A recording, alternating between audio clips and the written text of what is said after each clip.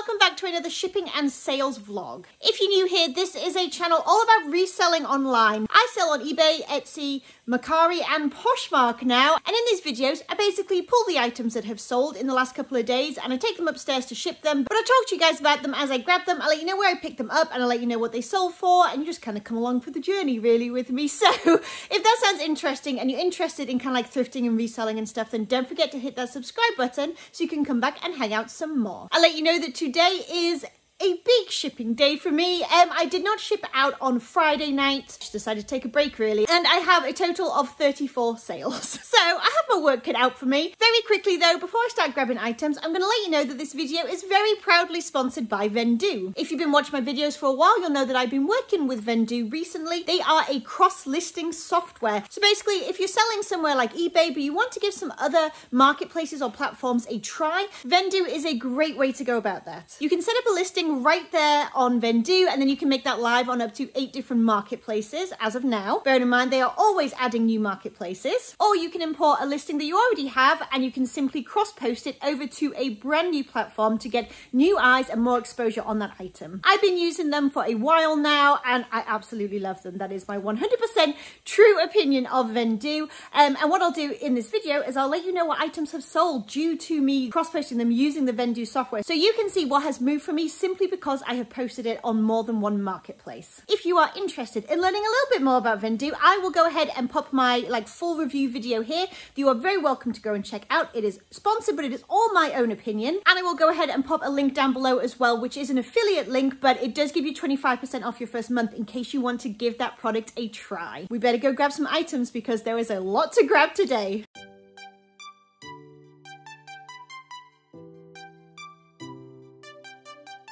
Okay, so the very first item that I am grabbing today, I'm going to start with eBay, which had 17 sales. I'm going to start with one of these that sold. So this is a magic band. This is what you wear at Walt Disney World to access your room and to use fast passes and all kinds of different stuff. So this is a limited edition one. As you can see, it is Frozen 2. Can't remember exactly what it was limited to, just a couple of thousand, I think. I grabbed these when they first came out and obviously they sold out fairly quickly. I did actually buy them for my boys who now no longer care about Frozen 2, so they are completely unused and unlinked, and so I decided to sell them. And I was quite pleasantly surprised actually to see that on the resale market they have gone up a lot. I think they cost me about 40 or so when I first bought them, somewhere between 30 and 40, and this one sold for $94.99 with free shipping.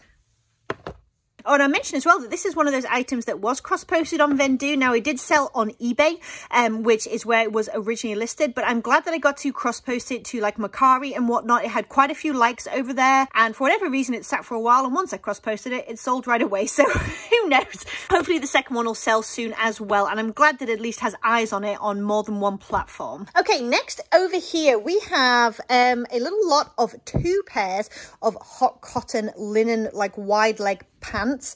Here's the label. If you've never seen it before, I picked these up at a thrift store for 10 cents a piece. So I have a total of 20 cents into this little lot here, and they sold for $30 plus the shipping on eBay. Okay, next we have a couple of toys. Actually, the same person bought both of these. You'll see why in a second. So first of all, I have this little guy. If you haven't caught my video where I, first of all, went to the best yard sale I've ever been to in my entire life, I'll put a link here and I'll put a link down below in the description. Basically, I think I called it like the best yard sale ever. And I think the thumbnail said something about everything was rare, which it basically was, which is insane. But I sold loads of toys and plush from there. So I decided to go back and buy out their yard sale leftovers, basically. I did a whole video on it. I'll link that as well, and this is one of the things that came in that lot. I spent $300 for like literally 3 to 4 carloads. It was insane. So this guy sold here, Randall from Monsters University, just a little bobblehead, as you can see, for $14.99. Okay, and then along with him, this one sold also. So another Randall. This one is a plush, and he is a Disney Store plush. He is considered a fairly rare plush, and because of that, he sold for $49.99, despite having a little pop on his seam right there. So I'm going to package both of these items up together for this buyer and refund them anything I can save them on shipping. I already talked to them about that, but hopefully they love their Randalls. All right, while I'm here, I might as well grab the other plush that sold. So this is my Mercari sale. This is a Vendu cross post. So it was listed on eBay and on Mercari. It was only listed on Mercari for like a day before it sold for full asking price. This is from Steven Universe, I guess. Her name is Akma Marine. I had to do quite the research to find that out, but she's a Funko plushie, and she sold for $60 on Mercari, plus the shipping, of course, as well. So yeah, not a bad sale at all. And this was another one that came in that lot that I just described to you, where I bought out all their yard sale leftovers. So I have already sold gross more than $300. So we're really working our way now to being pure profit, and I have literally hundreds upon hundreds of things left to list still. All right, and there is another plush in his, here we go, another eBay plush. So this little guy here, he is an older, more rare Rock Lee plush, like an anime plush, I guess, and he sold for $24.99 plus shipping on eBay. All right, I think that's it for plush right now. If I'm wrong and I've forgotten anything, I'll just have to head back over. All right, the next item is in here with all my sort of like accessories, if you like, and it is this brand new sort of box, I suppose you could say, of vintage earmuffs. I picked these up purely because they were brand new in the box and they were vintage, and they sold for $24.99 plus the shipping.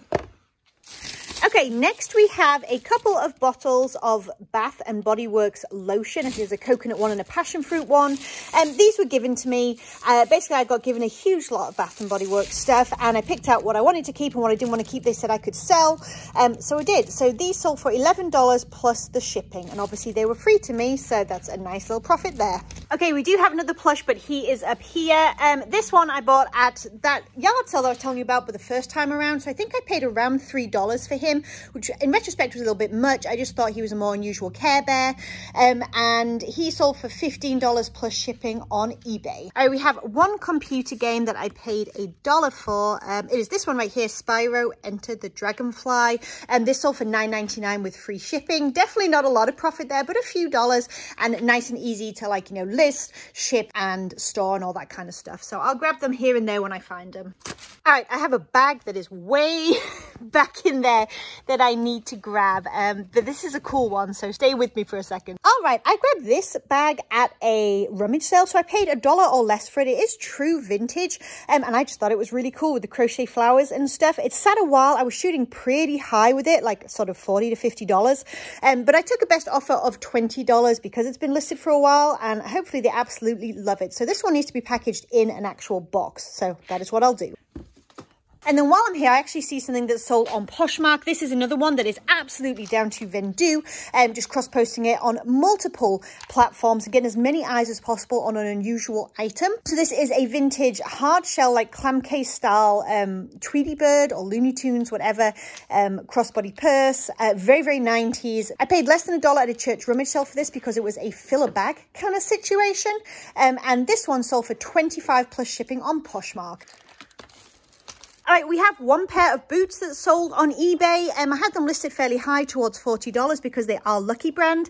I paid, I think, $3. Yeah, you can see right there, $3. I'm going to take that off with some alcohol before I send them out, I think. $3 for these boots, but they did have some scuffs and whatnot at the back, as you can see. So I took a best offer of $20 plus shipping. I'm going to throw a couple of alcohol pads in there as well to remind me when I get up and package them to get those marks off of the soles. Okay, our next pair of shoes on eBay is this pair of Clark's Mules. I paid, I think, either $2 or $3 for these. These were a thrift store buy, and they sold for $20 plus shipping on eBay as well. Oh, and while I'm here and I see them, I'm going to grab these too. These sold on Poshmark. They are a pair of Johnston and Murphy women's shoes. I thought they were really cool. They've got this kind of like scalloped detail to them, faux snakeskin leather, pointed toe flats. Evidently, though, nobody thought that they were as cool as I did, because they only sold for $20 plus shipping. I think I had them listed closer to $40. But that's fine.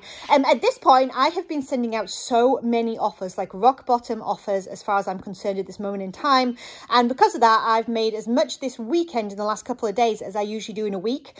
And I'm just trying to get some inventory out, basically. I want to get some of this stuff out ready for when the season starts to start buying again. And I want to do things a bit differently this year in terms of how much I'm doing clothing and shoes. So I am all about getting these items to new homes. All right, I have one bag up here that's sold. sold. It is this one right here. I grabbed this from that very same yard sale I was telling you where I got all of the plush, and I paid I think $2 or $3 perhaps for this. The brand is Killstar, if you can see it there. This is like a faux sort of fur backpack, and this one sold on Poshmark for $60 plus the shipping. And then I also have some vintage kids clothing, or one piece I should say. Oh, it's this one right here. So this is a no-name brand. I just thought it was really cute. It is true vintage, corduroys, they're like bib overalls, and they have a really cute like love heart up here. These sold purely based on style. I paid about 25 cents for them, and they sold for 18 plus shipping on Poshmark. Oh, you know what? I have one more purse on here for Poshmark that I forgot about. Okay, it is this one right here. It is a Brighton bag. If you're not familiar with Brighton, it's a pretty good brand. I think I paid $5 for this, and it sold for 35 plus shipping. All right, we have one hat that's sold on Poshmark. It's this vintage Atlanta Olympic Games 1996 hat. It did have some wear to the leather strap back. I was hoping to get closer to 20 for this, but it sold for 15 on a best offer, and I only paid sort of 50 cents for it, so I was happy with that. Once again, this is an example of an item that I cross-posted using the Vendoo software, and lo and behold, as soon as I got more eyes on the item, it sold. Definitely glad that I took the time to do that and get it more exposure on some different platforms. All right, next Poshmark sale is a pair of Clarks. They're sort of like wedges with this kind of ankle strap. They were brand new with the tag still inside. Paid $1 at a yard sale, total no-brainer, and these sold for 35 plus shipping on Poshmark. I think I'm going to need another laundry basket in a second. All right, one more pair of shoes moving out the door going on Poshmark. They are SAS, which is a pretty good, pretty expensive brand. They're like a comfort shoe brand. They don't do as well for me as they used to, but these are a size 12 leather loafer, women's size 12, and they sold for 20 on Poshmark plus the shipping. All right, I have commandeered a second laundry basket, and the rest is basically clothing. So I'm going to grab them real quick, let you know what they are and what they sold for. Okay, first one is an Eloquy top, and they sold on Poshmark for $16. Next is a Liz Claiborne Christmas top. So go figure, we're in January, but Christmas is still selling. And this one sold on eBay for $17.99. Okay, next is an embroidered tunic top by Miracle Suit. This one sold for $20 on Poshmark. Next is a shaping tank top by the brand Liss or Lissy. It's Lysse basically. They do a lot of shapewear. Their leggings can do quite well. This tank top sold for $16 on Poshmark. Next is a pair of Lane Bryant skinny jeans with zippered ankles. Those sold on Poshmark for $18. Next is a vintage New York Central Park graphic t-shirt. This sold on Poshmark for $20. Next is a men's Polo Ralph Lauren polo shirt, and it was very bold with like color blocking and a crest on the chest. Paid $1 at a yard sale. This one sold for $20 on Poshmark. Next is a women's Banana Republic color block merino wool sweater, sold on Poshmark for $16. Whew, okay, so that is everything pulled, like I said. I'm going to go ahead and do my shipping now, and then hopefully I can actually chill out for a little bit this Sunday evening before the week begins again. I hope you guys are having a fruitful and relaxing beginning to the new year. And let me know down below in the comments if you have any specific goals for your reselling business in this upcoming year. I'd be really interested to hear them because, like I said, I'm planning on shifting a lot of things around for myself, and I'll probably talk about it in a different video anyway, but basically toning down on the clothing apart from some cool vintage stuff and really up in the hard goods sections in my store. If you enjoyed this video, please do think about giving it a thumbs up, and if you're new here and you like thrifty content, then please do think about hitting that subscribe button and the bell notification so you can come back and hang out again. If you're interested in Vendoo, just a quick reminder that that link is down below so you can check out either the review video or the website itself. And of course, there is that 25% off your first month if you're interested in giving it a go. I personally will be continuing with Vendoo into 2021 because it has taken away all of my excuses for not cross-posting my items on different platforms, and my sales have grown because of it, so I can't complain. If you're looking for a friendly Facebook group to meet other people and ask your questions in the reselling community, don't forget to check out the link down below to Thrift Nice. We would love to have you. And if you're looking for reseller themed merchandise, then check out my Teespring store. We have t-shirts, face masks, funny packs, tote bags, everything that you can think of, all based around thrifting. All right, you guys, I'll catch you in the next one. Bye.